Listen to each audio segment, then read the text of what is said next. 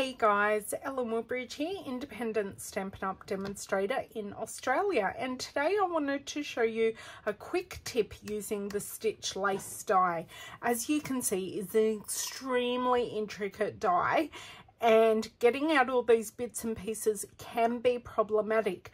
But I came across a happy accident when preparing this card for a class that I am doing, and I wanted to show that to you. So I'm using crushed curry, and what I'm going to do is take the die, and it comes in two pieces.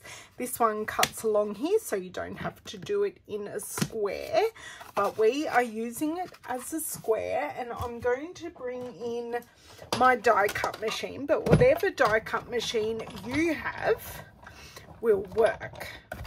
So I'm just going to line this up. Now, because I can see through the holes, I can pretty much line it up. I say that and my hand is in the way, of course. Yep, that looks pretty straight to me. Now, just for good luck and good measure, I'm going to run this through twice. So once one way, that clunking is totally normal, and once the other way. So I'm going to leave the paper in the die, but I am going to look at it and make sure it looks as though everything has cut through. Whilst this isn't perfectly straight, I am happy that it is all cut through. So this is where the tip comes in. So I'm going to use the Stampin' Up! Take Your Pick tool. Now, you can get the brush end. When you buy it, it comes with, this is the sticky pickup end, and you've got the spatula, a mini spatula end, and you've got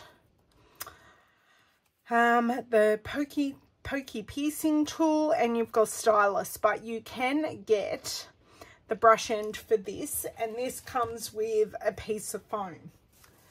So you can see I've already been using this quite a lot today. So what I do on the piece of foam, I pop it paper side down, and I take my pick tool with not super hard pressure, just reasonable pressure.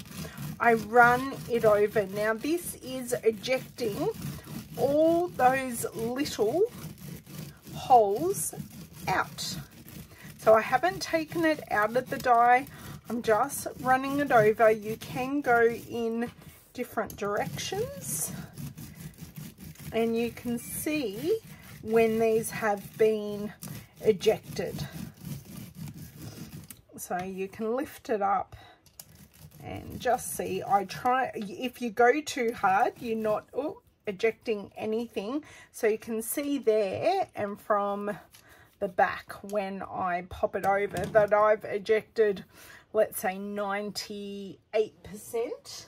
Just going to shake that off in my bin, and what I'm going to do is just grab a corner here, if I can, my shaky hands.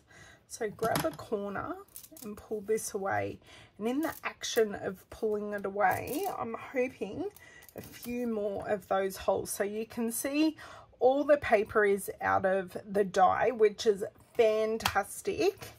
And then what I'm going to do, I'm just going to pop this down and just pop out 1, 2, 3, 4. There's like half a dozen and half a dozen like half sitting in, which is good. And that is as easy as what it is. And on the back, I just go in, and these ones that don't want to eject, I sort of give them a bit of persuasion with my nail.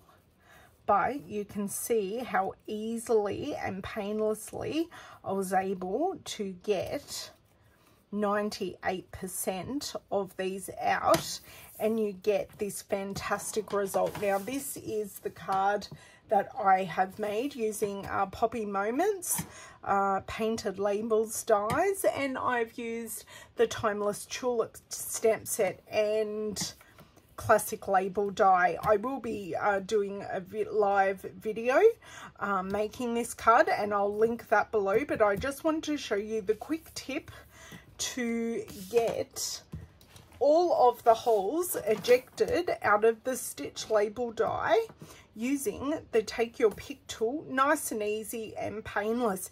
Thank you so much for joining me today, and I hope you subscribe, like my video, and pop back really soon to see me. Have a wonderful day. Bye.